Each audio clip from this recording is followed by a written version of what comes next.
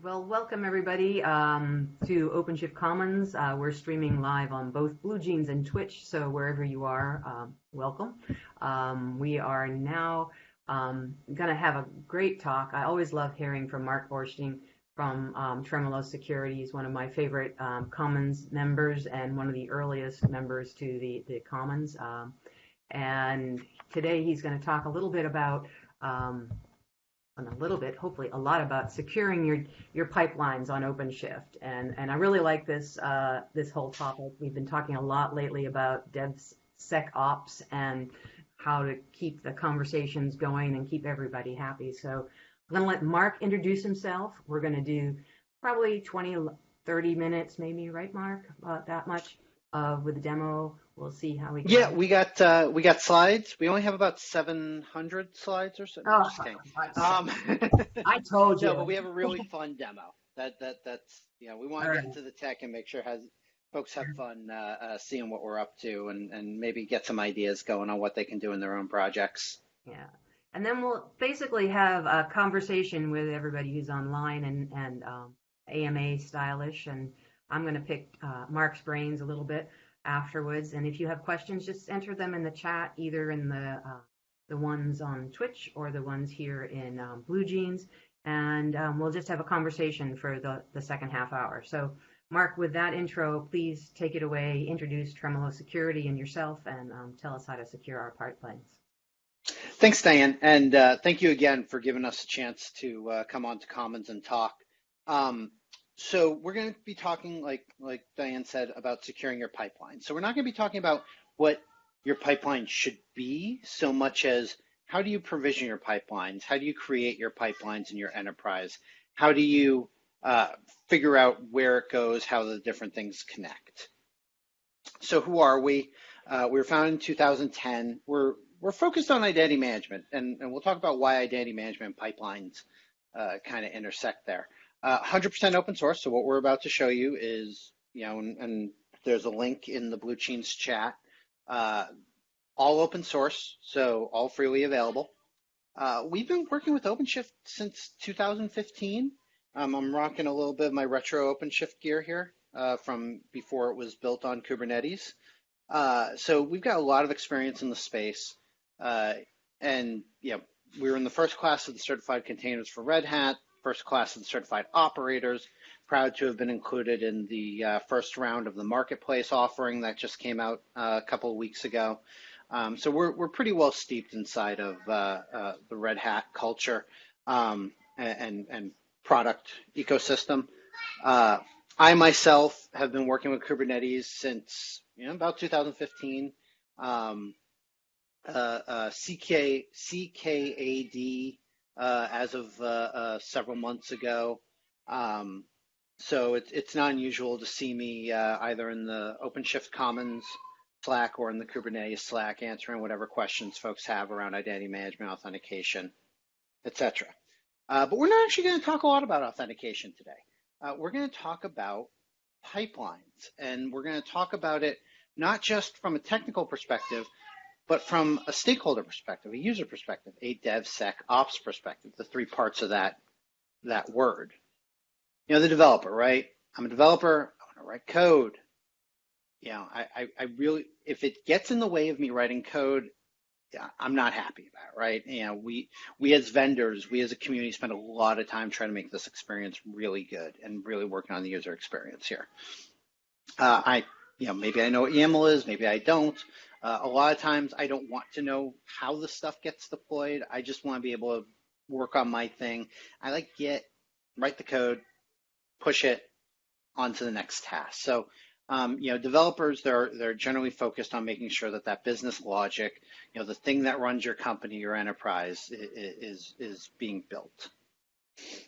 And then the ops side of it, right? Our administrators. Raise your hand if you've ever gotten a nervous tick from hearing Slack go off. I know I have. And as an administrator, you help somebody, and your reward for that is they ask you every single time they need something, no matter what it is. And so, you're not just the person who fixes things. Now you're the person who has to figure out how you get people to not ask you to do things personally. There's a lot of, ad hoc work that has to be done no matter what it is. And then finally, you get into that audit perspective of, you've been working on a system for a year or two, and then all of a sudden this person comes in and says, hey, is this secure? Why do these people have access to these systems? Sometimes with a little more structure, sometimes with less. I know I've had one customer who literally the auditor sent me an email and said, hey, is this secure? And I was like, sure. And so, ops kind of makes all that run often in the background. And so you got to respect what they're doing. And then security. The security person, they're looking to understand why. That's the biggest question. Why are all these projects here? Who approved the access to it? We've made it so easy through OpenShift and API-driven infrastructure to be able to do things that the previous concepts of privileged access versus regular access kind of go away. So now kind of everything is privileged. If I can deploy new code just by pushing it into a repo, I should probably have multi-factor access on that repo. So there are questions there.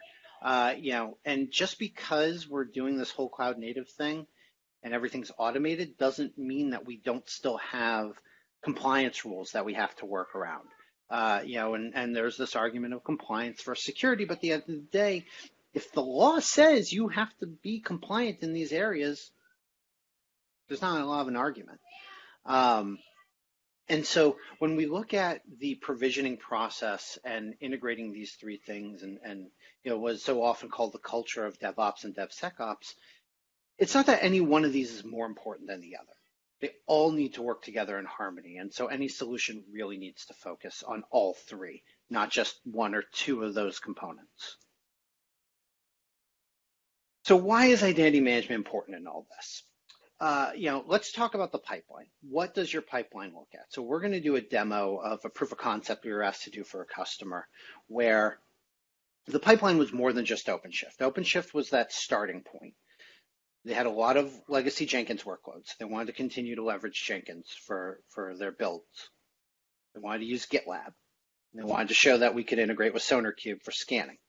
Now, the interesting thing about all three of these, they have their own authentication process, and they all have their own identity management system.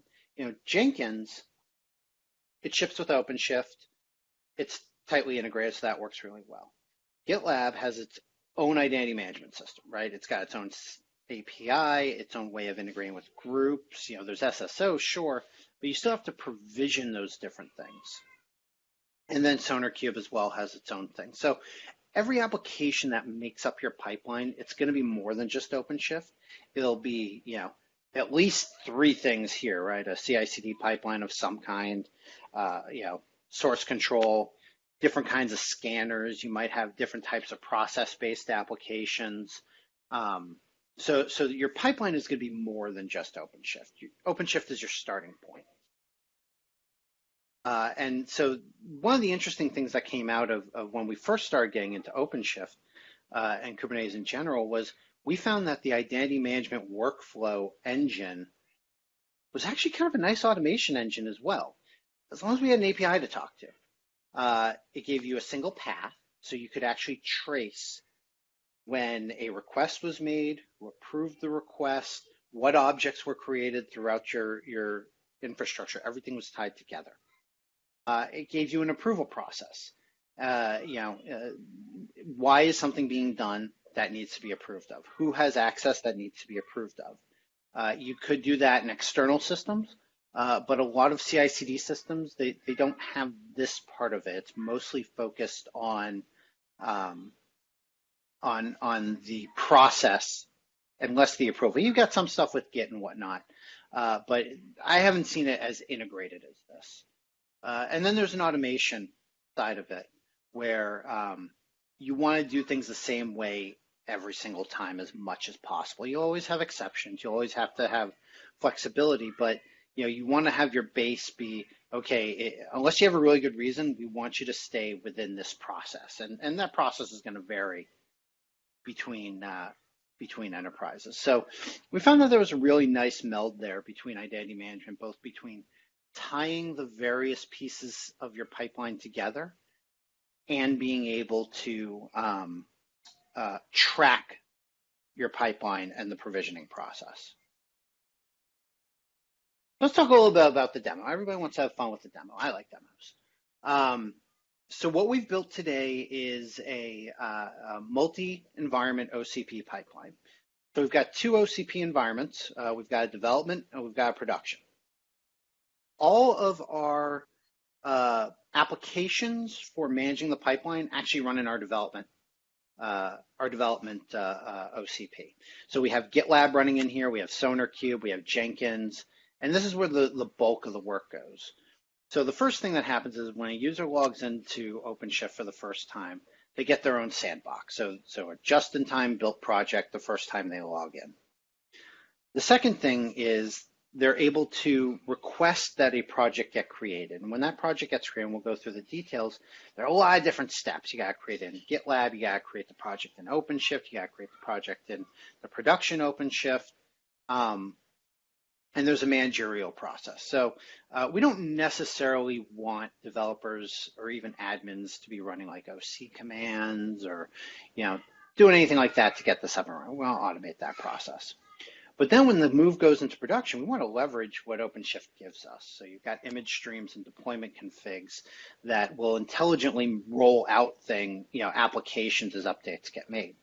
So we said, all right, when we do a rollout to production, that really means pushing a container from the development environment into the production environment. OpenShift has its own built-in registry, so all API driven. So we said, all right, let's go ahead and execute a API call in production, let it pull the registry or the container from dev into production. That gives us that whole kind of circle of the development lifecycle. The other thing that becomes really important here, and we have our manager over here, is somebody needs to take responsibility for when rollouts happen. You can't just say, okay, I'm just going to hit the button and be done with it. A lot of enterprises, the people who make those decisions don't generally want to log into Git.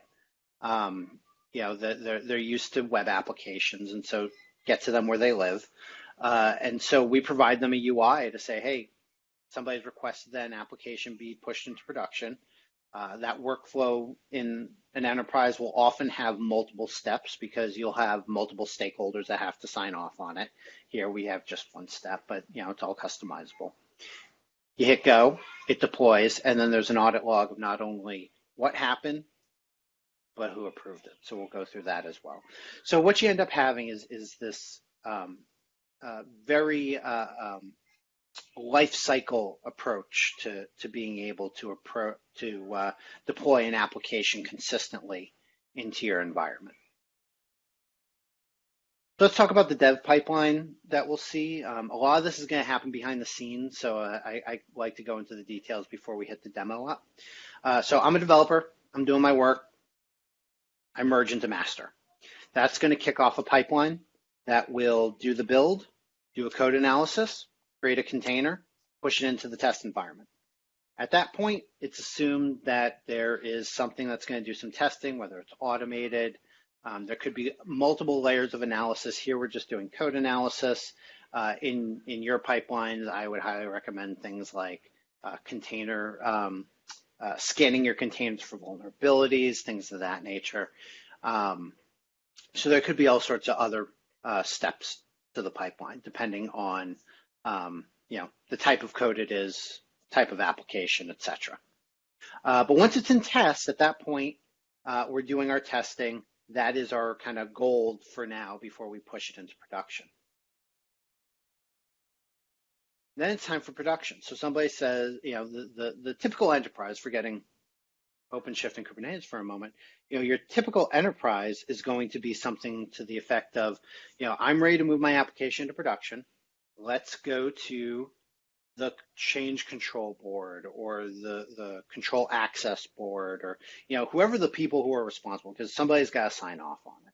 and you go in and you say, here's what I'm going to do. Here's my back out plan. Here's the, here's the mitigations. Here are the risks. Here's who we think will be impacted. And that gives everybody who's a stakeholder a chance to say yes or no. We're okay. We're not okay. And so here we're automating that process. We're saying, all right, somebody is going to log in, give a reason why they want to do the deployment, and it's going to go through a set of approvals. Once those approvals all clear, the promotion to production is automated.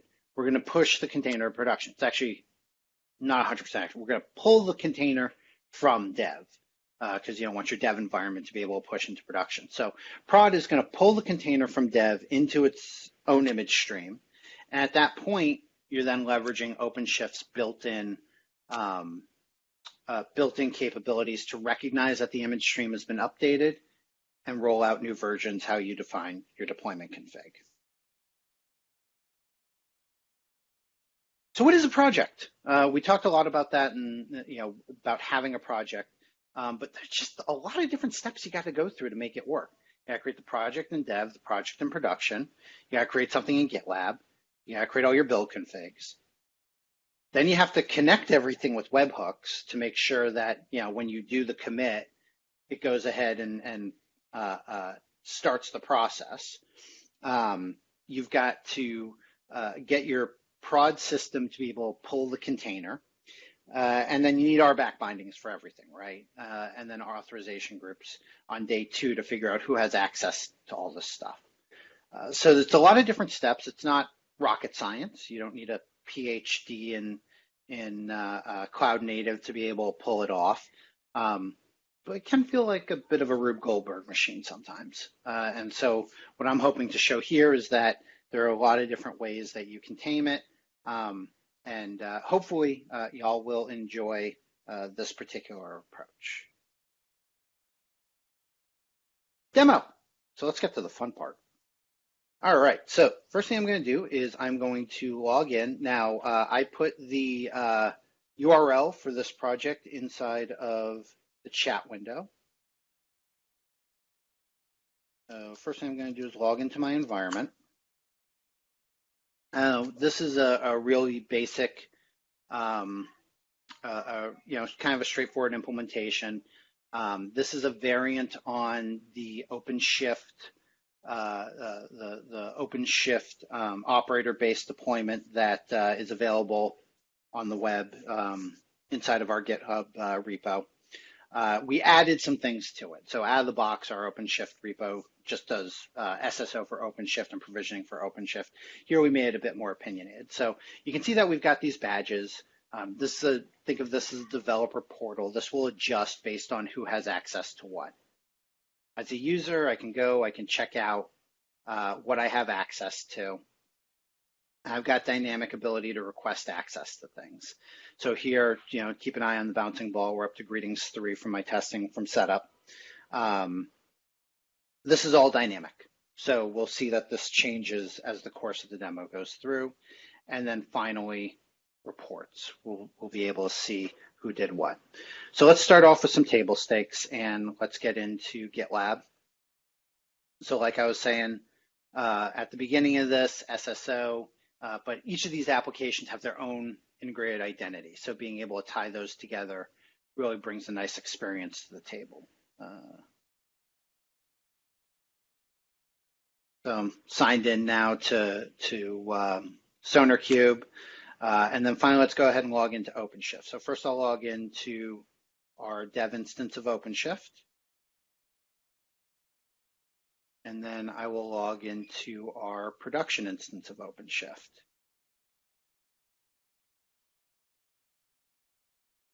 So we've got both of these instances going. I'll fire up projects and greetings in both of these just to show there is nothing up my sleeve. This is dev.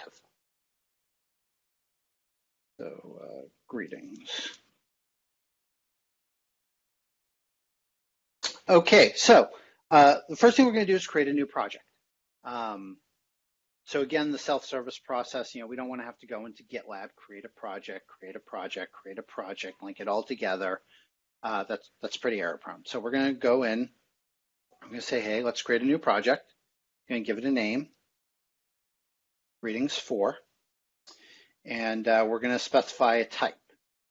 So this wasn't made a drop-down. We have other customers where we built this out quite a bit more for their particular needs, where we did make these things drop-downs to make it a little bit simpler.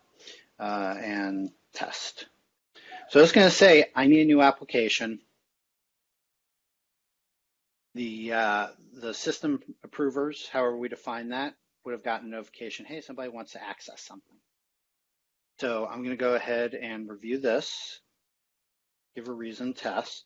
This is going to happen pretty quickly, so I want to show 3 projects, 3 projects, 3 projects. Let's go ahead and hit the button. I'm going to come over here.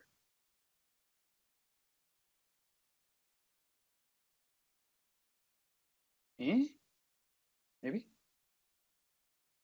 There's 4 projects. Greetings 4 test. There we go. Greetings 4 prod. If I come over here, there we go. Greetings 4 project. So we've now provisioned projects in all 3 of our environments, our major environments, our OpenShift Dev, our OpenShift Prod, and GitLab. We've also gone ahead and integrated, I think it's settings, integrate, no, webhooks. So we've already integrated the webhook for our pipeline to kick off our build config. So when somebody does a push, which we'll do here in a few minutes, that will automatically kick off the build process. I'm going to come over to the Jenkins project that we built. I'm in the wrong one. Here we go. And so if I come in here, we now have build configs for Greetings 4. And here's the 2 builds that we created. One is a more generic pipeline based on Jenkins. The other is a S2I build that'll actually generate the image. And so this particular workflow is embedded as kind of an initial workflow to just set everything up. We made a few assumptions here. We're assuming that we're working in Java because that's what we were told to work in. And we wanted to make it, as straightforward as possible. We're integrating our code analysis with Sonarqube, generating the image using OpenShift's built-in capabilities, tagging it, and then if we come back to our Greetings 4, we have an image stream that's right now empty, waiting for an image because there's no code. And then the same thing over here in production. If we come to our prod image, go to build, there's now an image stream that's waiting for a tag, that's waiting for an image. So now that we have our project's been provisioned, it's been approved, let's go ahead and push it all out. So this is a pretty straightforward process. It should look pretty familiar. Oops.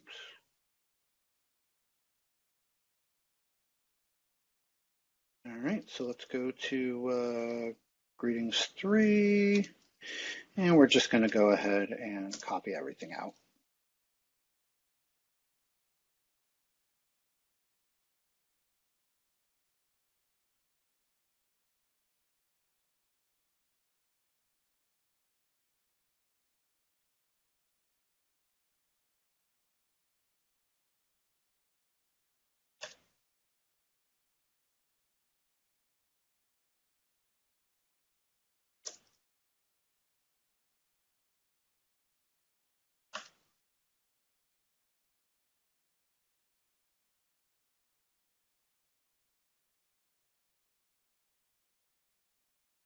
And before I hit git push, nothing in here.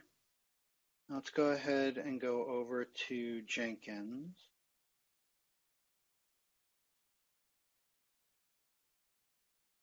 Wrong one again. We'll come over here to builds and keep an eye out.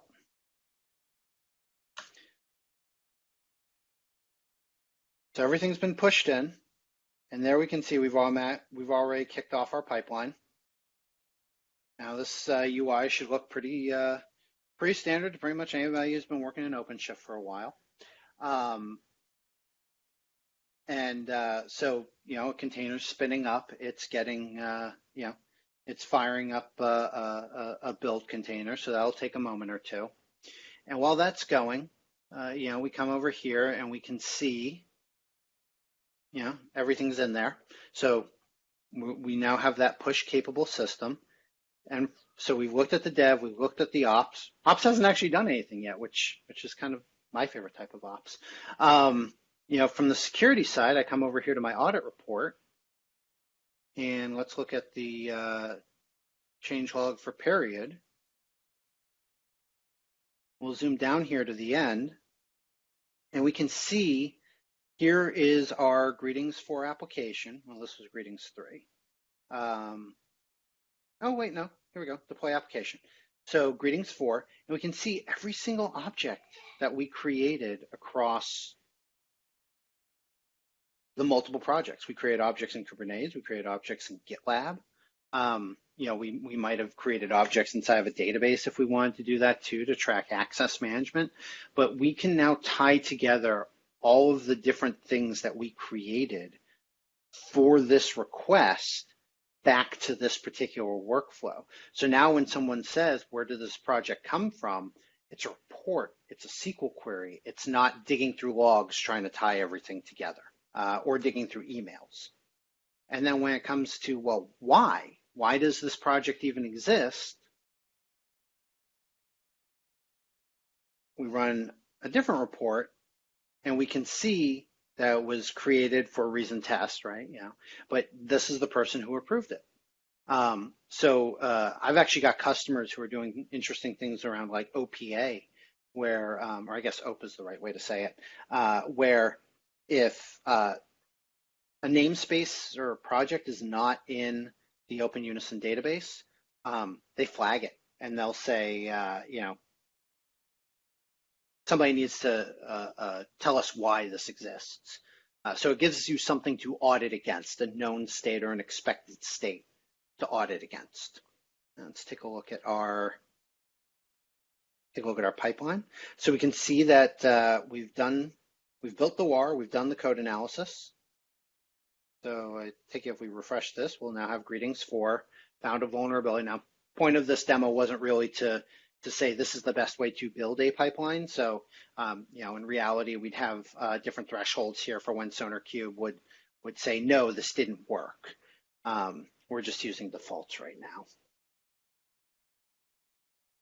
And so that process is building, and while that's going, I'm going to go ahead and open this up in a new tab. Oh, and we can actually see that it tagged the image. So if I go over to our Greetings 4 test, and I look at our image streams, bam, there's our image. So we have gone through the development side of things. We've written our code, we've committed it, we've pushed it. Our security people are able to audit it. Now it's time to move into production.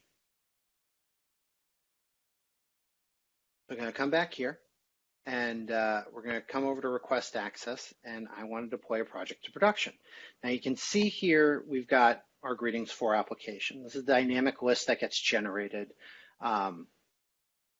We're querying the API server to see what projects are available. But what you don't see is the 30 or 40 other projects that are just part of an OpenShift deployment, right?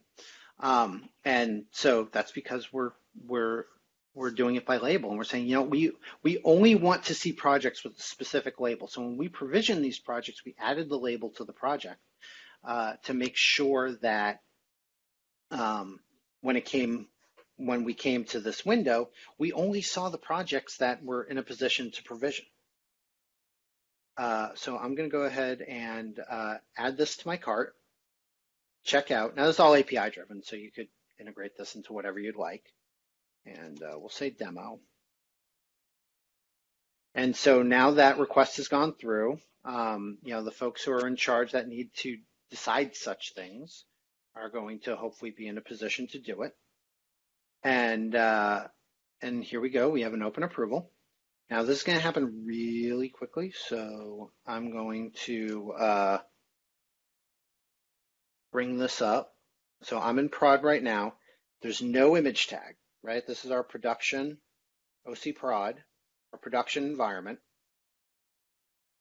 This is our test environment. So when I hit this button, we're going to find that this tag ends up in here automatically. So I'm going to hit confirm approval.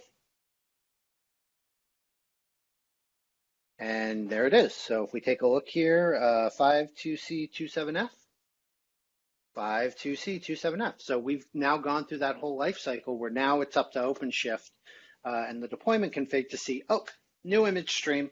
Let's go ahead and start rolling out things based on, however we configured it, A, B, blue, green, whatever, all the different options that you have with OpenShift. And it's all been automated. I didn't use the OC command. I was demoing things inside of the UI. I didn't actually have to go into the UI. As a developer, I never really had to go in there. I could use it as a staging ground to do some development and testing, but I wasn't forced to actually do anything inside of OpenShift to get things going. And I was able to maintain my existing business processes. As the ops person, I didn't have to, go in and manually create things. As the dev, I was able to do my job. And then finally, as the security person, I had access to all the different reports and automation needed to be able to assure the executives, the environment's secured and we're following best practices and our compliance guidelines.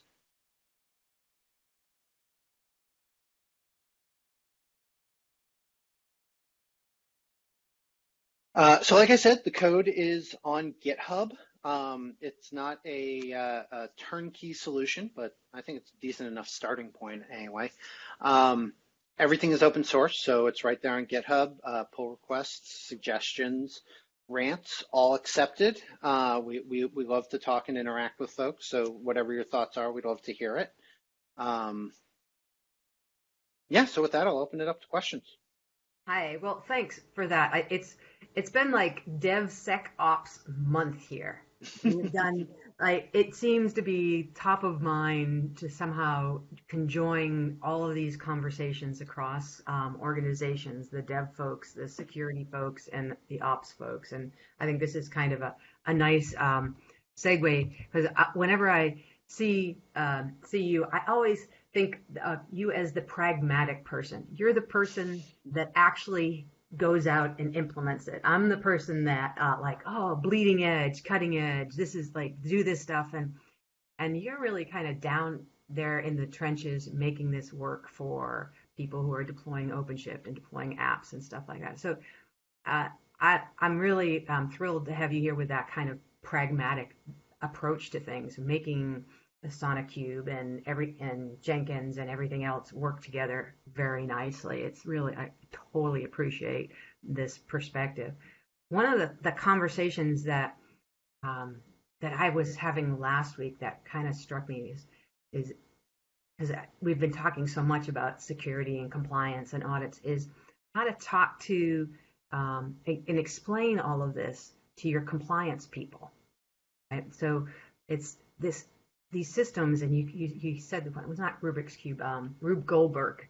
And when you bring this stuff to the audit team and the IT audit folks, and a lot of them don't know what containers are, and a lot of them are new to Kubernetes, and some of them are new to OpenShift.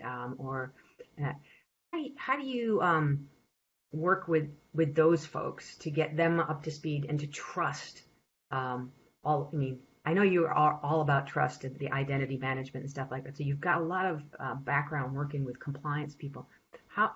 what's your experience or what's your coaching on explaining this stuff? We get it because we're developers, or some of you guys are ops people, or maybe you're security people, but it's the compliance officers who often like look at this and go, well, this is just spaghetti, or Rube Goldberg, where's my audit report? How do I trust that all of this stuff is working in sync? That's a great question. And it's really buzzwordy, but culture, understanding the culture, right? So there's this constant theme, DevOps, DevSecOps, it's culture.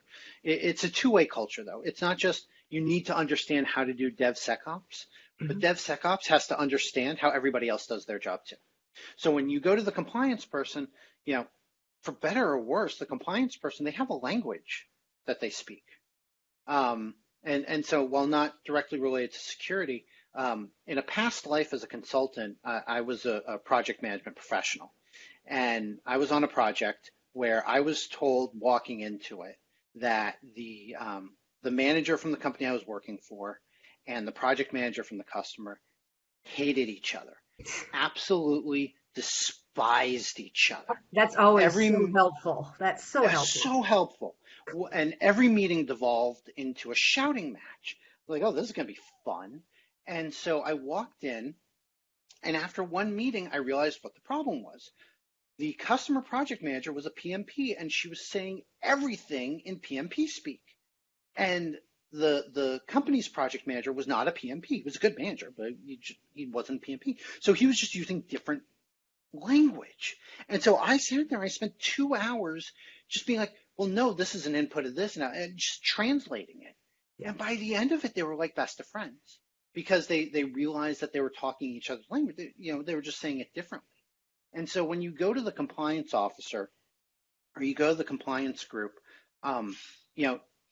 you've got to, it is a two-way street. There should be, a good compliance group is going to come to where you live, but you also got to go to them where they live. And so they're looking at spreadsheets. They're looking at controls. They're looking at, here is our compliance framework. We have to use NIST 853. We have to use PCI. We have to, and so it's really important to be able to tie back to those things and just make it as easy as possible for people to say yes. About the worst thing you can do is walk in and be like, well, of course it's secure. Don't you see that? Yeah. So the being able to speak that language at both sides is really where you're going to find your success. Yeah, no, I think that's key. I think the language thing is a really big part of it, and a lot of the security now is kind of baked in as well. It's like you can't deploy it unless it's secure in some ways, like the container has been scanned and all of these things. And there's a lot more automation than like 10 years ago or so when I was doing IT audit stuff. But they still, I tend to get requests for things like, where's my, show me the log file, show me the audit report. And I think some of that you've got baked into OpenUnison and Tremolo security. So I've been pretty impressed with being able to get good reporting and good explanations out of some of the, like all of the Kubernetes platforms, but especially some of the identity management stuff. I think you hit the nail on the head when you talked about 3 different identity management systems going into one pipeline, and how do you merge all of these different approaches to identity management. And I think that's the sweet spot for Tremolo, is being able to do that, which is wonderful, and which is why we're so happy you're part of our ecosystem. And excuse me, drink a little more coffee out of my red hat swag cup. we were talking about swag earlier today, and it was kind of funny because it's like, do we miss swag? How do we distribute swag in the time of COVID? And Mark, if you're listening, said earlier, is like, I'm so almost glad there is no more swag. And this cup is, and these shirts are pretty rockin' awesome, but we have enough of them now. So actually, let's go back a little bit to this too, because one of the wonderful things about OpenUnison is that it is open source. And you mentioned your decision to turn OpenUnison into an open source project or make all of the code available open source came back in 2015. when you were at a Red Hat Summit, and you probably drank In 13, yeah. 2013. You probably drank some Kool-Aid from Red Hat at that event. What was the thing that really inspired you to move this into an open source one? Was it our awesome business model, or was it just what was it that got to you? So it was a few things. I mean, I've been doing open source literally since I got into programming. My first job was from open source. My very first job out of college and how I got into identity management. I had posted a project on, I'll date myself here a little bit, SourceForge. And Oh yeah, I remember I that. was, and I was still in college at the time. And like, it was just like on paper, some stuff around LDAP for another project I was doing. And the startup said, hey, can we pay you to do it? Sure. And then they hired me after school, and the rest, as they say, was history. But I mean, I've been doing open source my entire career, so open source has always been really important to me, not just as a as a way to getting into the code, but just kind of part of me. And so when we started Tremolo, we were not originally an open source company. And there were a lot of reasons for that. We tried some freemium stuff and didn't get a lot of traction there. And then I went to Red Hat Summit at Boston, I think it was 2013. And I was just kind of taken back by the community and just how like a little of it was Kool-Aid, a little of it was just like the getting caught up in the moment, but just the enthusiasm that people had around open source. And then I kind of came to a bit of a business epiphany as well, where I realized there are people that no matter how cheap the code is, I could charge a penny for this, they won't pay it. And then there are enterprises that I could charge $1 million for this, or they could use it for free without support. They won't use it for free without support. Yeah. And so I came to the realization that while and I call them my open source customers because I treat them as customers, don't give me money, they give me feedback. They And that's tell a me huge what's finding. going on. Yeah. It's huge. I can't, I'd have to go through GitHub to quantify it, but the number of things where people have said, hey, now that this is in our environment, can you explain this better in the documentation? Documentation's huge. Like feedback on documentation. If you're a user of open source, please, feedback on documentation is the single most important thing you can contribute to a project, because documentation is every bit, if not harder than the code itself. But this feature doesn't really work for us, or hey, I had a problem doing this. That feedback is gold. Yeah. Because then when you go to the people who are going to pay for it, you just want it to work right the first time. Mm-hmm. And so having the ability to have somebody have beaten on it for a couple of minutes beforehand, that's not you, huge. It's invaluable. And so we kind of came to that realization. So at I think it was Red Hat Summit 2015 was when we actually came out of stealth mode. And that was our first Red Hat Summit, our first conference, our first major conference. That's when we were like, nope, we're open sourcing everything. And then it was strange. We never made so much money as when we gave everything away. Yeah. Peter Larson just put, one of my favorite, given enough eyes, every bug is shallow. It is, I think, the mantra there too. And it's also, you can't pay money to get that kind of feedback. No. We're doing work now, like in the OKD working group, which everybody should watch it.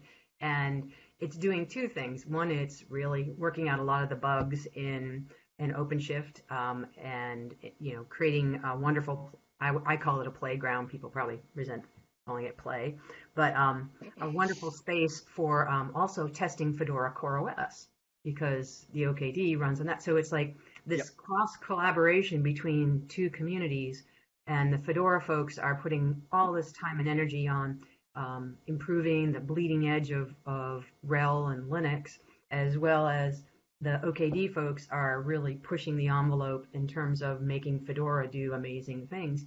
And what you just see is like all of these extra eyeballs on something that normally maybe we push out a release of OKD as just part of the pipeline process for OpenShift. You know, every release we'd throw something in the past into the origin repo, and there you'd have it. But now the extra sets of eyeballs that are working on it, and I'm personally not paying them. Other people might be paying them, but I'm not paying them, and it's just huge, I think, and one of the wonderful things. And I think that's also the neat thing about OpenUnison as well, is that you do get the paying customers, because you still are dressing in swag, but I do see that you're doing quite well, and we're really happy for you for that. But one of the things that's lovely about Tremolo Security is if you're ever on the OpenShift Commons Slack channel, and if you're not there now, just join, go to commons.openshift.org and fill out the join screen and do the join process, and we'll put you in there. But Marc is there almost all the time. I think you have it set up to notify you. That's why you get that little twitch when you Slack ring that too. And people like Marc are always sharing the lessons learned, coaching people on how to do stuff, and it's really pretty amazing. We have about 545, probably if I got it updated today, probably about 550 different member organizations in Commons. And I'm always, every day, surprised and so grateful for the contributions, and a lot of it is just feedback and peer-to-peer coaching, and people showing up for sessions like this, whether they're internal Red Hatters who are on their lunch hour, because if you're on the East Coast right now, this is kind of your lunch hour. If you're on the West Coast like I am, it's like your second cup of coffee hour, and we need more. But it's really people's spare time, and spare is not free time. It's you're giving us your time and energy to help improve the products, the code, and people's understanding of OpenUnison, identity management. I have learned from Marc so much about that I didn't really think about identity management, about all these different pipelines, different arenas, how to bring all these things together and bridge these different identity management systems together, and and then to have you come in and talk about DevSecOps is like, yeah, okay, that just makes sense. But it's only because of our conversations in these areas of collaboration and that I know to ask you to come and do these things. So it's really open source kind of changes things for a lot of people and for a lot of organizations, and it's wonderful to have you here doing that. So tell me, so we've blathered on about open source and how wonderful it is. Tell me what's next for Tremolo Security. What's coming out the pipeline in your roadmap? So we're doing some interesting stuff. We're really starting to take a focus on a lot of like what you've seen here around automating of pipelines and automating your build out. I'm actually also in the process of writing a book, which is a lot of fun. Oh, me too. No, it's not a lot of fun. I've got a really good co-author, so that makes it fun. Okay. So we're writing a book on Kubernetes, and my side of it might surprise you. It's a focus on identity management and automation, and so that's been a fun process as well. So that's going on, and then we're kind of chugging through on trying to productize stuff like this a little bit more to make it easier. So like our GitLab integration, making that simpler.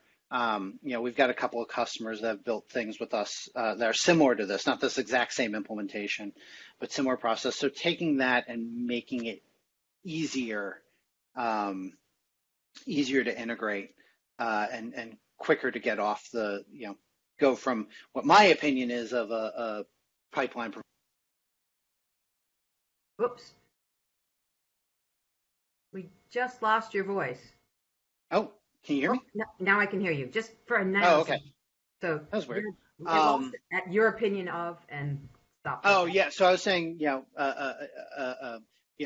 trying to make it easier to get from what my opinion of a system or platform might be to what your reality is. And I'll never have the right opinion, right? But we can work on getting that gap shorter and shorter and shorter, or easier and easier to get to. One of the things that never ceases to amaze me, before I started Tremolo, I spent over a decade as a consultant, and all the different organizations I go to, some in the same industry, some across industries, some in different countries, how everybody has the same goal in their enterprise, and they all need to get there in slightly different ways. And those slight different ways are where you spend all your time and money. And so that's really where we want to attack, is to say, how do we make those slight changes, which end up translating to huge budget costs, a lot easier? Making a project extensible for the edge cases is really one of the tricks of things. Yeah. Plug in, and in some ways, like Kubernetes is a good example. I know along OpenShift is Kubernetes. So, but the whole operator model too is allowing people to extend the platform without having to make it a feature in Kubernetes. And so I think some of the way we use the operator pattern has helped a lot. And one of the things that you've done is create an operator for OpenUnison. Yeah, it's really kind of an interesting shift in the way we've done our deployments. So one of the things that makes OpenUnison a little bit unique is that it's part infrastructure, part business application. Identity management often maps to your enterprise's business processes. And on the infrastructure side, what's always made the OpenUnison deployment process a little bit harder in the past was certificates. Like we just, we have to talk to directories, we got to talk to SAML providers, we got to talk, all these different things we need to talk to. All those different APIs that we talked about, back here, that's a certificate, that's a certificate, that's a certificate, that's a certificate, all these different systems, right? And so managing that certificate building process, when combined with the fact that we're built on Java and nobody likes to deal with Java key stores, was really painful. So we started off with, okay, well, just here's the documentation on how to do it. And one of our open source users wrote this like immensely detailed document. It was like 30 pages long of how we got it running. And I was like, that is the most shameful thing I have ever read. I am ashamed that you felt you needed to write that. I'm thankful that you did it, but oh my God, I'm going to go crawl under a rock because I made something that was that hard to deploy. So we built a deployer, and we said, okay, we wanted to build this thing that would deploy artifacts for us. And so we built that, and it worked, except day 2 didn't work. And this was about the time the CoreOS acquisition and operators started to become a thing. And we said, well, we could build that into an operator. And so we took and we had another customer at the time who it went from 30 pages down to like 10. And it's like, okay, well, this has gotten better. Still not acceptable, but better. And then we said, okay, let's go with the operator model. And so we moved that artifact deployment bit into an operator. And we found that our deployment process went from, 10 pages to 2 pages. It really dropped it down. It made it much more flexible for how we deploy the operator. There's still, I would say, quite a bit to be settled around the operator process. We're still kind of figuring out what the happy medium is to what goes into a CR versus what goes into the Kubernetes native objects and OpenShift native objects. But it's definitely changed the way we approach. Wow. We totally appreciate the efforts that you've made. You've been on the bleeding edge of a lot of the different steps on our path from OpenShift from the early days till now. And this has sort of been a wonderful thing to watch the rise of Tremolo security and the appreciation for the work that you do in identity management and helping others understand it better. And so I really encourage everybody to go out and give a look at OpenUnison, give some feedback to it. Come on to the OpenShift Slack channel, come to commons.openshift.org and join up, and we'll put you in there, and you can always find Mark or wake him up, depending on the time zone, and set Slack notification on and make him twitch. And we will definitely be having him back here again. So please do reach out to him and join us again. Tomorrow we'll be back again tomorrow with, tomorrow's going to be a talk on Tekton from Peter Klenk over at IBM. He's going to give an update on what's going on in the world of Tekton, a demo of how to deploy it on IBM Cloud, and pretty much take a look at the Tekton roadmap, and again, have a bit of a AMA on Tekton with some other folks from IBM and Red Hat after that short talk by Peter Klenk. So as always, Mark, we are totally grateful for all your contributions and all your efforts. And though we couldn't see you at the virtual Red Hat Summit in person, it was wonderful to be part of that with you. And someday soon, we will see you again in person, hopefully, and maybe KubeCon North America in Boston. So that'd be nice. Go out and get some lobster and have a nice dinner and talk with our Boston accents. So I may be in Canada, but I'm originally from there, so when I want to, I can talk like that.